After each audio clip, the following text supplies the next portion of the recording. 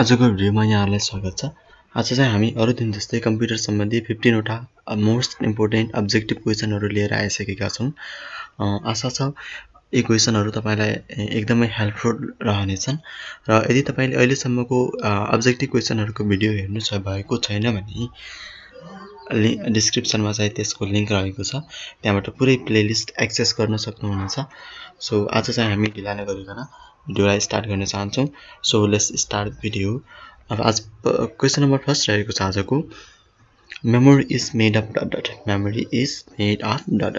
यसको अप्सनहरु रहेको छन् set of wires, set of circuits, large number of sales and all of the above. मैले फेरि अप्सन दोहोर्याउन चाहे। यसको क्वेशनले के भनेको छ भने memory is made of, memory केबाट बनेको छ? Set of वायर्सहरु, set of सर्किट्सहरु, large number of सेल्सहरु yeah all of the above. र यदि तपाईलाई यसको आन्सर थाहा छ भने कमेन्ट गर्न सक्नुहुनेछ, किनकि तपाईलाई प्र्याक्टिस हुनेछ। कति टाइमसम्म क्वेशन सल्भिङको प्र्याक्टिस हुनेछ, किनकि टाइममा गर्नुपर्छ भन्ने एउटा कन्सेप्ट हेबिचुअल हुनेछ। सो यसको आन्सर रहेको छ लार्ज नम्बर अफ सेल्स। अब लागौं नम्बर 2 तिर। नम्बर 2 मा रहेको छ primary memory stores data.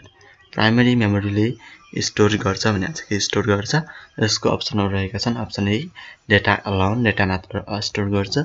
Option be programmes alone, option C results alone, option D all of the above. फेरि यसमा अप्सनहरु मैले दोहोर्याउन चाहे। Data alone, programmes alone, results alone and all of the above. अब primary मेमोरीले एउटै काम त गर्दैन। प्राइमरी मेमोरीले त सबै काम गर्छ। डेटा मात्र पनि गर्दैन, डेटा पनि गर्छ, प्रोग्राम्स पनि गर्छ, रिजल्ट्सहरु पनि गर्छ। सो यसको करेक्ट आन्सर रहेको छ अल अफ द अबव। अब लागौं आजको थर्ड क्वेशनतिर। थर्डमा रहेको छ which device can understand difference between data and programme. कुन डिभाइसले डेटा र प्रोग्राम बीचको डिफरेन्स पत्ता लगाउन सक्छ, डिफरेन्स बुझ्न सक्छ? त्यस्तो डिभाइस जसले चाहिँ डेटा र प्रोग्राम बीचको डिफरेन्सलाई अन्डरस्ट्यान्ड गर्न सक्छ। यसको अप्सनहरु रहेको छन् input device, output device, memory and micro processor. मैले अप्सनहरु दोहोर्याउन चाहे। त्योभन्दा पहिला क्वेशनले के भनेको हो भने त्यस्तो कुन डिभाइस हो जसले चाहिँ डेटा र प्रोग्राम बीचको डिफरेन्स चाहिँ छुट्याउन सक्छ। र यसको अप्सनहरुबाट यसको करेक्ट आन्सर रहेको छ माइक्रो प्रोसेसर। माइक्रो प्रोसेसरले डेटा र प्रोग्राम्स बीचको एउटा डिफरेन्स के हो भनेर छुट्याउने काम गर्छ। अब लागौं क्वेशन नम्बर 4 मा। 4 मा रहेको छ डेटा यानी कि information is stored in computer as dot. जुन डेटा हुन्छ कम्प्युटरमा के को रूपमा स्टोर हुन्छ भनेको छ। यसको अप्सन रहेको छ option A files, be डाइरेक्टरिज, C फ्लपीज and D matter. र यसको करेक्ट आन्सर रहेको छ फाइल्स। जति पनि डेटाहरु हुन्छ त्यो चाहिँ कम्प्युटरमा सेभ हुनलाई चाहिँ फाइलको रूपमा एज अ फाइल सेभ भएको हुन्छ। अब लागौं क्वेशन नम्बर 5। 5 मा रहेको छ which memory is used in CD-ROM drive. CD-ROM ड्राइभमा कुन मेमोरी युज हुन्छ?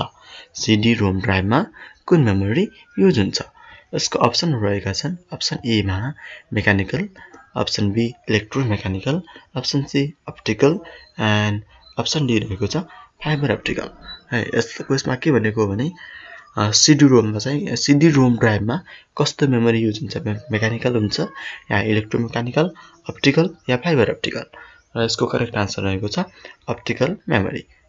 CD-ROM हरुमा अप्टिकल मेमोरी युज हुने गर्छ। अब लागौं क्वेशन नम्बर 6 मा। 6 मा रहेको छ floppy disk were originally designed by dot.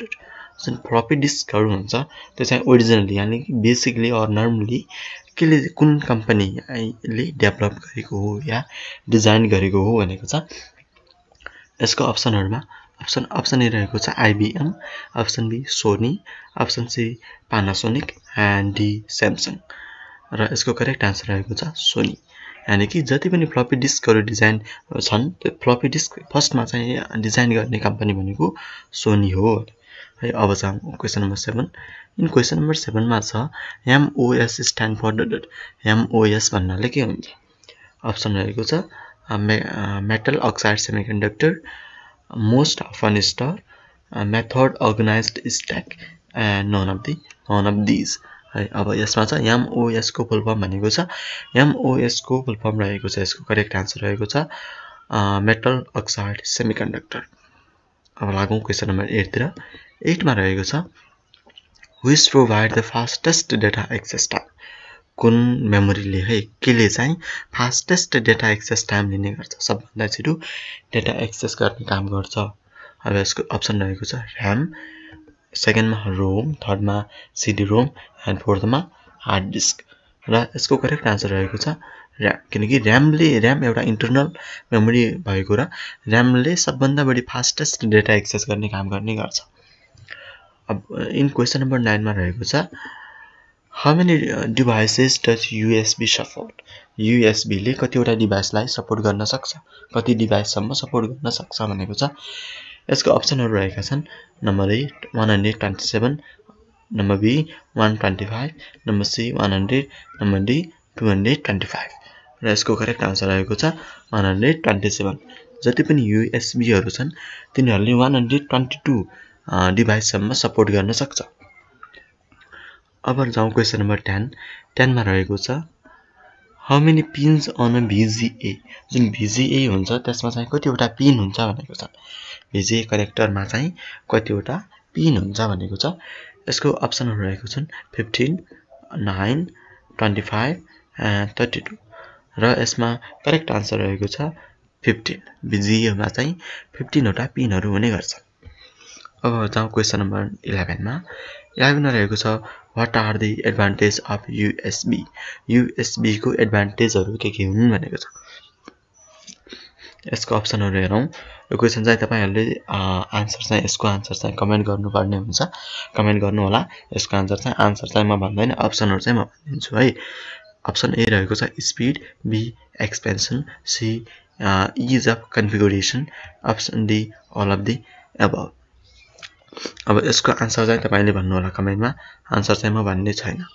Right answer in comment. अब रहेको छ नेक्स्टमा क्वेशन नम्बर 12। 12 मा रहेको छ WRAM is used in dot. यानी कि RAM is used in dot है। WRAM केमा युज हुन्छ? Option A मोडियम, option B video card, option C motherboard, option D Etah connector. र यसको करेक्ट आन्सर रहेको छ भिडियो कार्ड। जति पनि WRAMहरु हुन्छन् तिनीहरु चाहिँ भिडियो कनेक्टरमा युज हुने गर्छन्। अब लागौं क्वेशन नम्बर 13। 13 मा रहेको छ 1 ZB यानी कि Zeta Byte is equal to dot dot. 1 Zeta Byte भन्नाले कति हुन्छ?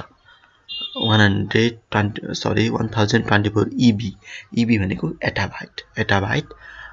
सेकेन्डमा छ 1000 GB, थर्डमा 124 YT। YT भनेको एउटा bite and फोर्थमा non of above. र यसको करेक्ट आन्सर रहेको छ